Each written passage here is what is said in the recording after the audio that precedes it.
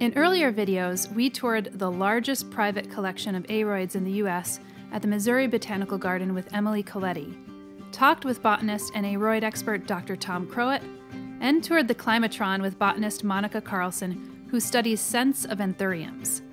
Now, we asked Monica to take us through 10 standout plants that she enjoys, so these are some of her selects.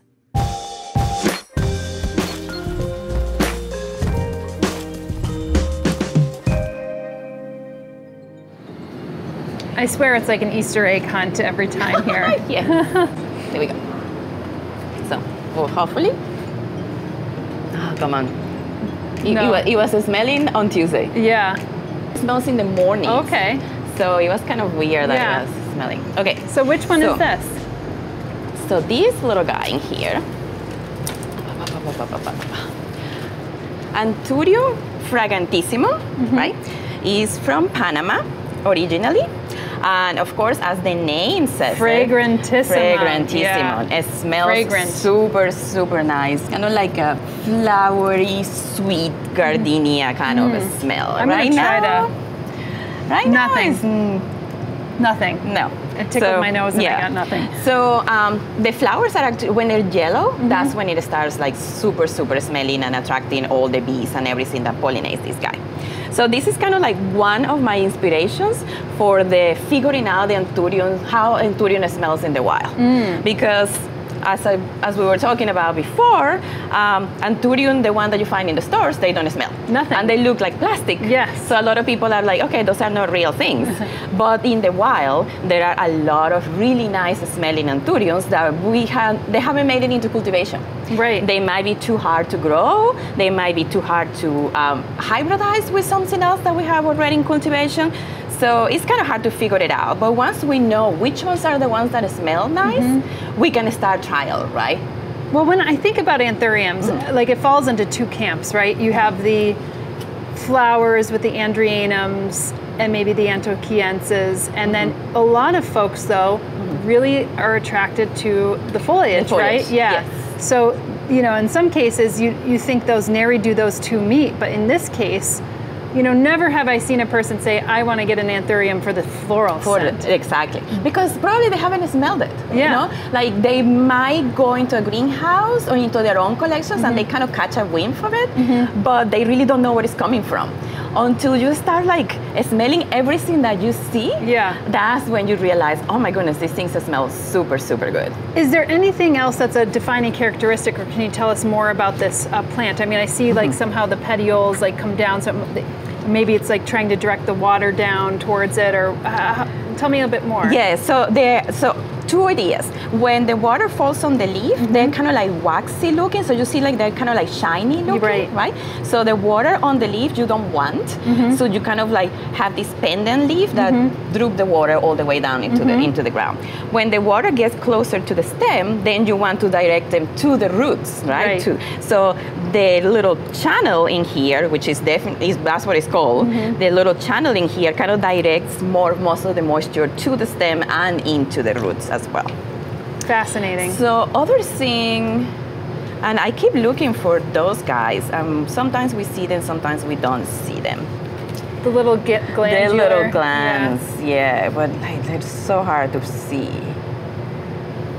We saw some here in this grouping, this section of plants, but not all of them had it. I'm sure if you stick it under a microscope, you'd be able to see. Some of them are super easy to see, like with the naked eyes.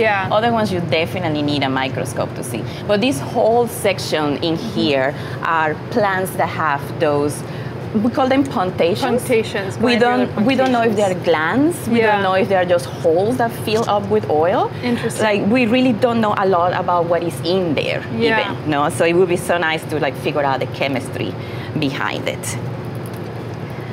That's great. I mean, and you said this one smells a little bit like a sweet gardenia. Like a gardenia, yes. So there are a lot of like chemicals that can make up the smell, but like there is usually one or two that are more prominent, and that's what we associate with like flowers that we know, like the roses, the gardenias, the jasmines, all of that. It's interesting, even in the ones that smell kind of bad to our nose, they do have a touch of gardenias or jasmine undertone. No, it's not completely a repugnant smell. Yeah. They also have like a sweetness into it. So that's definitely doing something to attract the insects. And who's pollinating this? Bees, you said, primarily? So we are thinking they're bees, right? We still have to study a lot more the pollinators in the wild because we don't know a lot of things, but that takes a lot more time because like you might be there when the flower is smelling, but the pollinators are not around. Yeah. So you have to stick in the wild for like weeks or so to try to catch the pollinators. Yeah. So the complement of the smell would be studying the insects as well and figuring out what it is. But we assume because they smell kind of like sweet orchids that the same species that pollinate the orchids might also be attracted to the Anthuriums and pollinate the Anthuriums. Yeah, I think that's a sensible conclusion. Yeah. The ones that smell kind of funky, we have definitely seen flies here in the beetles, greenhouses. cockroaches. Flies and cockroaches, yes.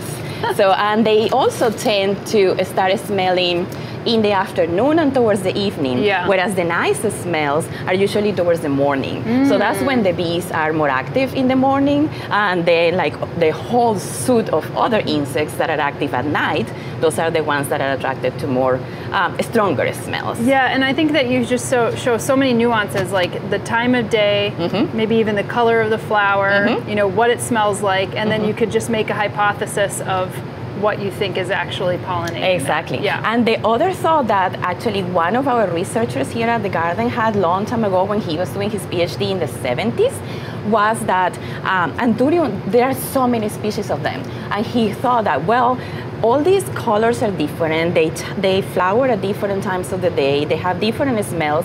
That's probably what is like driving this diversity. Each one of these species is kind of targeting a group or a separate species of insect, and that's how they can partition like the whole forest community, right? So that's why we have 1,000 plus species of Anthurium, probably up to 3,000. But very few of the other plants. Right. Do you see that with orchids as well? Yes. Okay. Orchids is the biggest species diversity in the whole world. So orchids and sunflowers, those are the top two groups, like the most species diversity. And we know for sure in orchids that they change the color of the flowers, the shape of the flowers, the smell of the flowers to target different insect groups, for sure. All right, well, what's the next one? Okay, so let's go around this corner. Yep. Just easy. Okay. So, what is mine?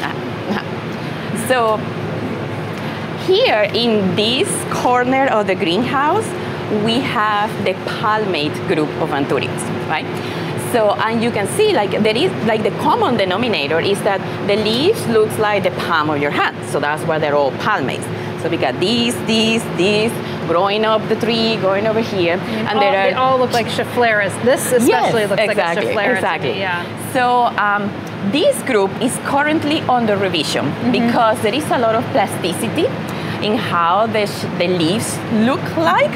So we're trying to understand actually how many species there are out there. And plasticity just means that they differentiate at some point in their time. Exactly. So it means that the shape of the leaf can vary between one individual and the other one, even though they belong to the same species, right?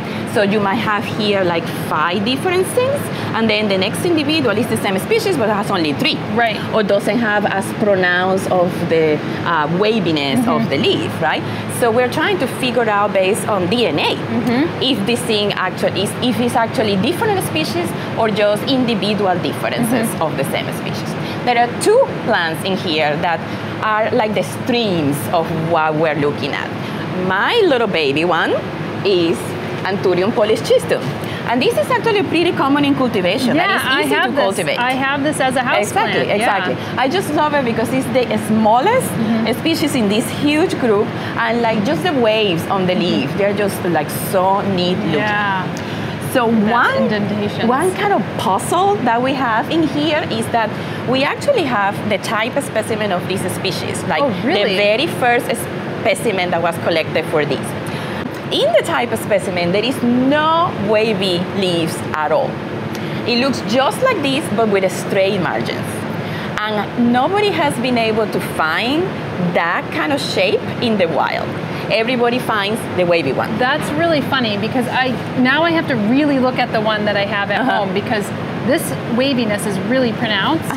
And I feel like mine's maybe a little less pronounced, but it's also growing probably in a natural condition of a pot growing in a house. But So we are still trying to figure out, okay, is this really what the person that described the species originally thought it was? Right. Or this is a variation of it, and we just haven't found the unique very first description with the linear, like no wavy leaves. So if you see some with non-wavy leaves and wavy leaves, would it be a variation or a form of, or what would that's it classify? Overthinking. Okay. Yeah, that's overthinking. So if the general structure is the same, but only one thing differs, like it's wavy, it's not wavy, we could say yes, it's a variety. Okay. Right?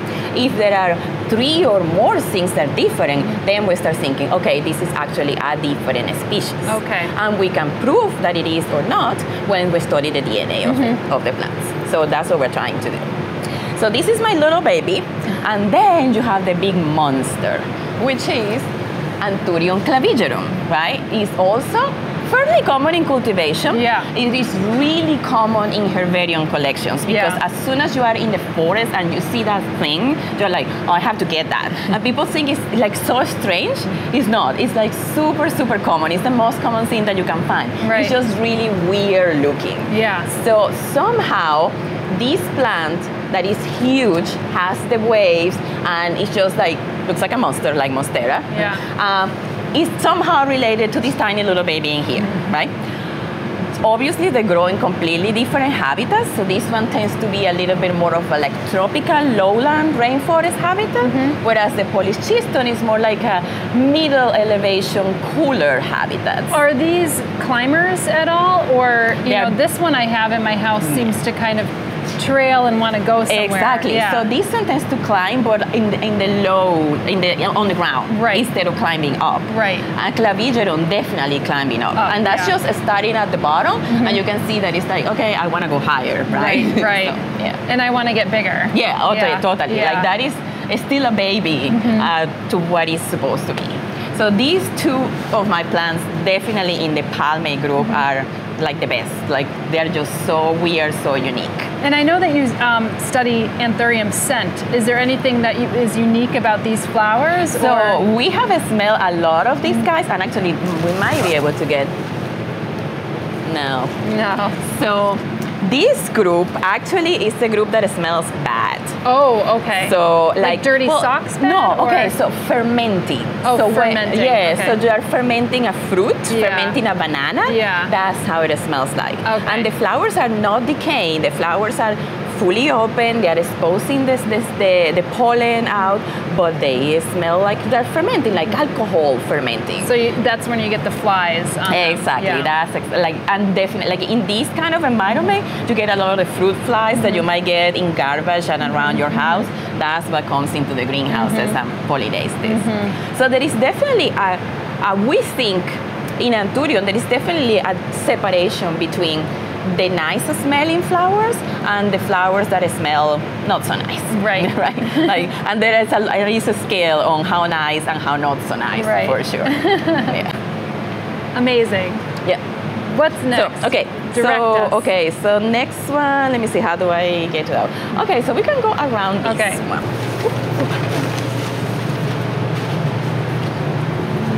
And we keep going one more. There we go. And then we're going to go down there.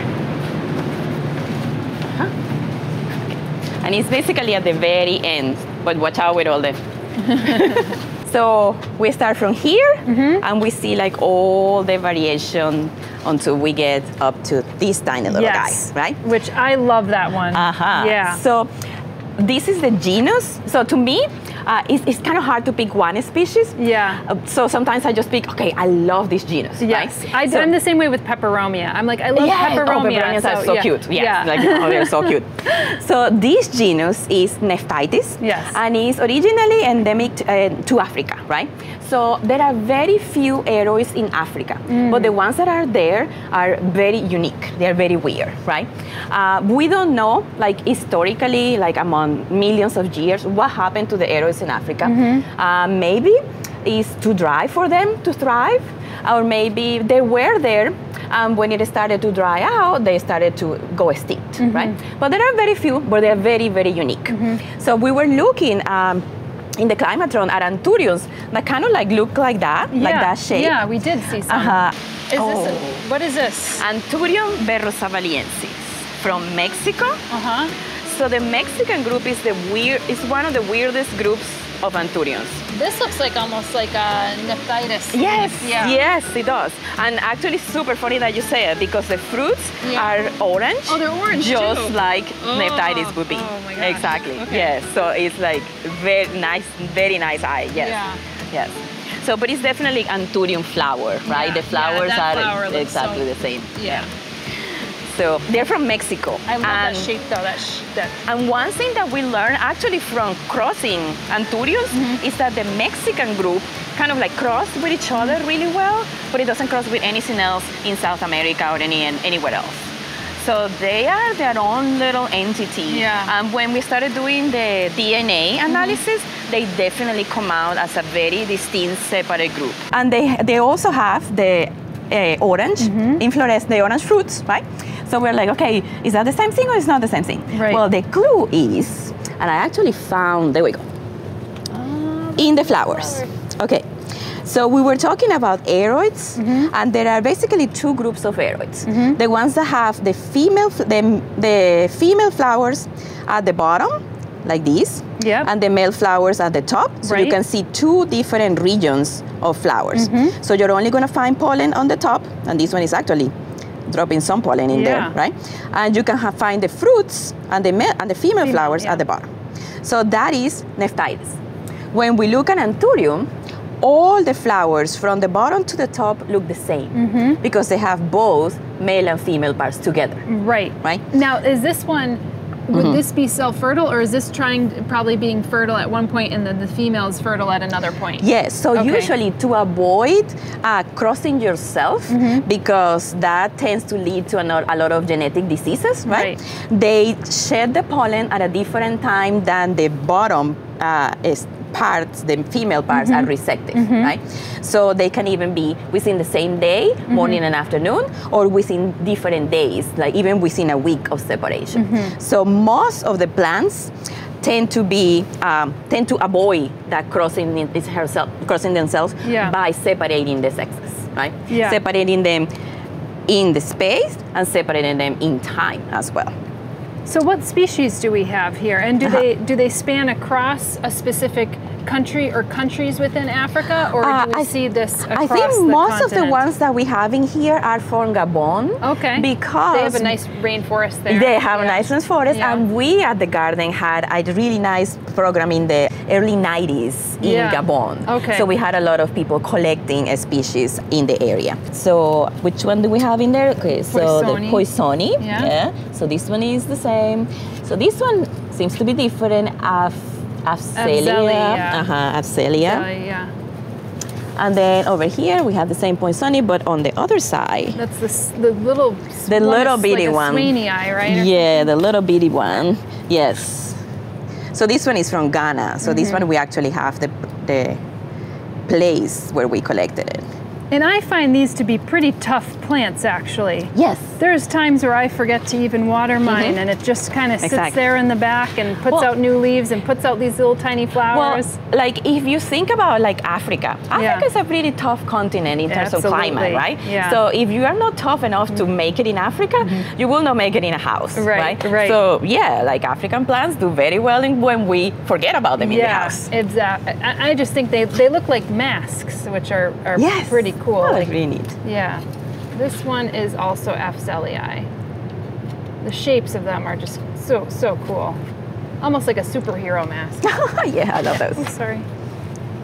So yeah, so we have a smaller collection of African things, but they're so unique. Like I just love seeing these things, and especially because I've never been to Africa, so I would love to see those things in the wild. Yeah. So let's go to another African thing that I like.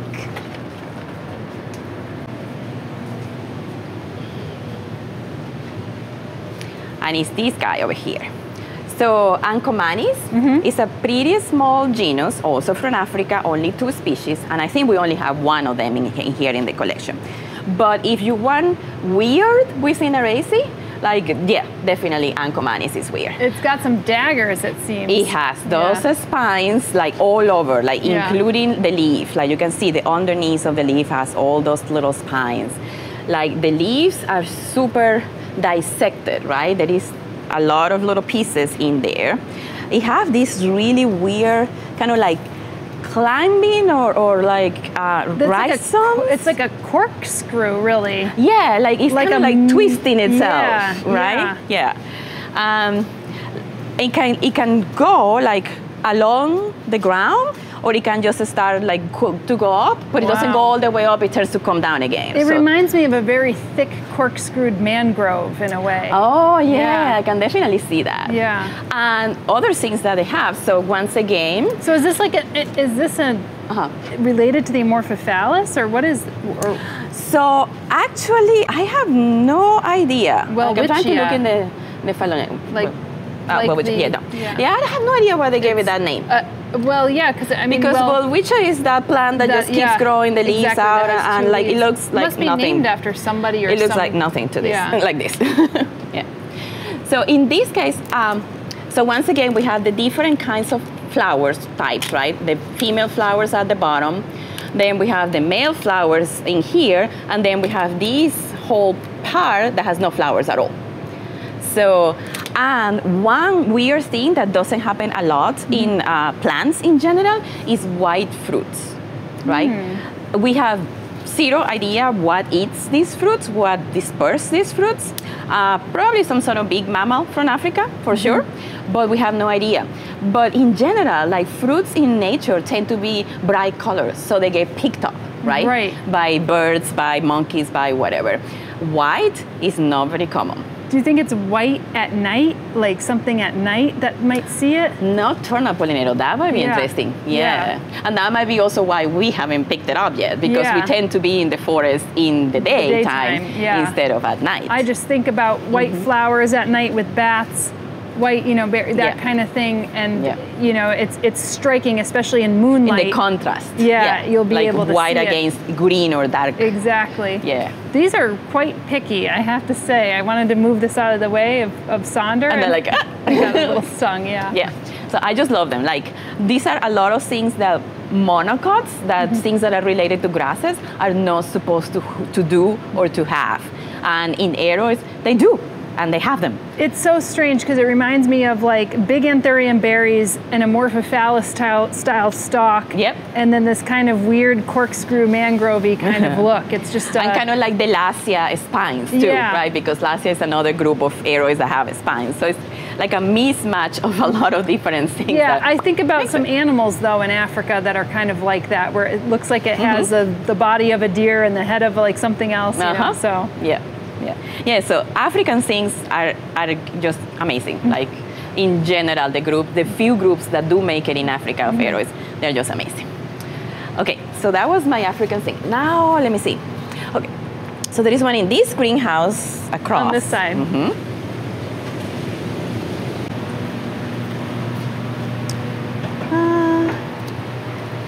Oh, you can kind of see it, yeah. Okay, so we were talking about pretty leaves, right? This group of plants in general, they're the Anthuriums with 3 lobes, right? Those two look like they're flying leaves, right? I actually work on this group for my master's, and we discovered a few species, and this is the species that I like the most, Anthurium reinbachii, right? And I like it because when they're shedding the pollen, you can actually see the little stamens pushing completely out of the flower. That's something that is not very common in Anthurium. In Anthurium, you usually see like the stamens are right there, they don't pull out. These can pull out up to like 1/4 of an inch. Oh, wow. All the way out. Okay. Like when they are full, you see like just spikies all over. Yeah. And those are the stamens, those are the pollen grains just trying to push out of the plant. So the shape of the pollen grain is long, elongated in a way. So no, the shape of the stamens. So the part that is carrying the pollen. Okay. The structure that is carrying the pollen. Right, okay. Yeah. So what we think is, if you kind of like expose your pollen out there, with the wind, it's easier to disperse it. And that's a way to like get your pollen into another area, right? Instead of dropping it right here, right next to a plant that could be your sister, basically. So is it something that smells or not? Because sometimes when pollinated, doesn't always smell. So this one, on the other hand, it does smell. It's very faint. So it's gonna turn yellow. So we're thinking maybe cluing to some bees that can be harvesting. And it will also make sense, like if you're exposing all your yellow parts, like the bees will catch it, like, oh yeah, let's go to that flower, right? And pick it up. So it will work both ways in this case. It's very faint, the smell, but it does smell. Like among the group of 3 lobes things, I think this one is the coolest because of the flower is so different, right? Is this the same one or is this different? Yeah, that's the same one, it's just a baby. Yeah, the new leaf. Yeah, the new leaf, the new baby leaf. See the new yes, leaves. yes. So this is a different one in the same group. This is Anthurium truncicola. Wow. It's just massive and beautiful. And then, so this one is from Ecuador, that one is also from Ecuador. And then we have this little guy in here from Costa Rica that also has the yellow aesthetics, but it's a smaller leaf. So what we figured out is that although they all have exact variations on the theme of having 3 lobes, they are not closely related to each other. Interesting. Yes, so we are trying to figure out exactly where they're going into the like whole picture of relationships in Anthurium, but we know they don't make a group together. Is there some benefit that you would see, morphologically speaking, of 3-lobed plants? We haven't yet. Okay. We haven't yet, no. So we have no idea how they evolve, how they came about. We have no idea why they do it. So it's just a very weird structure, I guess. In terms of cultivation, not a lot of these guys are in cultivation. And our theory is that they tend to be really picky with humidity conditions. They like to be in humidity all the time. I mean, we're in kind of a warm, humid environment right now. Exactly, yeah. And this particular house, we call it the mist house because it tends to have more humidity than the other greenhouses around. So they definitely like it better in here. When it gets too hot, it's a little bit of a challenge. So they're harder in cultivation, for sure. Yeah, we're still trying to figure out where they're going in terms of the whole picture of Anthurium. Yeah. So this whole group is going to be something that gets rejiggered, you think? Or? Yes. Yeah. So originally, when I was doing my master's, it's called Semiophilium. Now it's going to be split in probably 4 or 5 different things. Wow. Okay. A lot of movement. A lot of movement. Yeah. Yes. So that's like in Anthurium in general. When you see leaves, they do not relate to each other. Like they can be completely different groups of species in different geographies, different habitats, and they have exactly the same leaf. What are the characteristics that you're often looking for in order to be able to differentiate the Anthurium if you're not using, let's say, genetics? Obviously, floral structure will have something to do with it. Is there any other sterile characteristics that you could use in order to identify them? Yes. So if you want to separate a species of Anthurium, you look at the venation pattern. That is super unique and different in the species. Like most species of Anthuriums have this collective vein, like runs along the margin of the leaves. How spaced out is that from the margin is a character. How many of these primary veins is a character to differentiate species? How many of these basal veins are there? So the venation pattern can tell a species apart super, super easy. More than the shapes, right? When we're trying to group together a species of Anthurium, then we look at the flowers and the fruits. those are the clues that tell us these things are related to each other. But we are trying to split them apart and figure it out, like the total diversity of Anthuriums, venation patterns for sure. That's great. Yeah. Okay, so the other one, it might be just easy to go around that way. So in here, the first thing we're gonna do is the smell. Okay, let's see. Ooh, it smells like carrots. It smells like a crisp carrot to me. That's interesting. Yeah, that's why you should never tell me what it smells like. Oh my goodness, I don't get carrots at all. I get like jasmine kind of smell. That is so funny. Oh wait, I do smell a little jasmine now though. Because I just told you. I know, that's the problem. It's so bad. I smelled carrots at first. Sander, what did you smell? What do you smell? Yeah, it's got some carrot vibes. I'm from the Netherlands, so carrots. Carrot vibes, okay. But, so no, you just told me that. I know. That's in a crystallinum, which is what most people know. You know. Yeah. So I don't know if they've ever most people have not smelled. Yeah. Have not smelled the flower. I definitely get carrot vibes in there still, but I do get a little floral scent too. You know? I came in and I saw like, oh, this must be smelling. I am committed to my carrot scent. Yeah. So, this one is not smelling. It's too young to be smelling right now. So, there we go. Yeah, too young to be smelling right now. Yeah. So, this guy, if he was smelling, it will smell like, you know, the cleaner pine sol? Oh, yeah. Okay. That's pretty intense. Okay. Yeah. That's the smell of this little guy. That's interesting that one's pine sol. So this one, I'm going to show you the name of it. There's a little Anthurium ochrathum. There's also a little jump spider in here who's just like kind of jumping around. It's like almost so cute. Oh, yeah. There you go. I'm missing two things, and those two are one that is super common if you are in the temperate hemisphere, which is the skunk cabbage. Yes, skunk cabbage. I see a lot in my neighborhood. Exactly. Yeah. So when I was living in DC, we had it like right there in the Maryland, Virginia area. I love it because of two things: because of the smell, of course, and because of what it does to make sure that the flower stays alive and is visible, right? So it smells like a skunk. It smells super bad. But the cool thing is that, and it's something that happens in very few aroids, it heats up the inflorescence to go through the snow and actually push that flower out. Yeah. It's like, how on earth do you do that? You're a tiny little thing like this big, and you heat up enough to melt a snow. Exactly. That's just amazing. Yeah. Like, I recently went on a tour of a guy who was growing shiitakes, and I was like, oh my God, he had so many skunk cabbage.